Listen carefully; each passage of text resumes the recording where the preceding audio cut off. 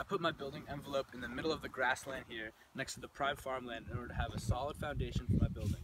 I didn't want to put my envelope in an area too close to wetland because that'd be a bad place to have a building as a result of the ground and soil type.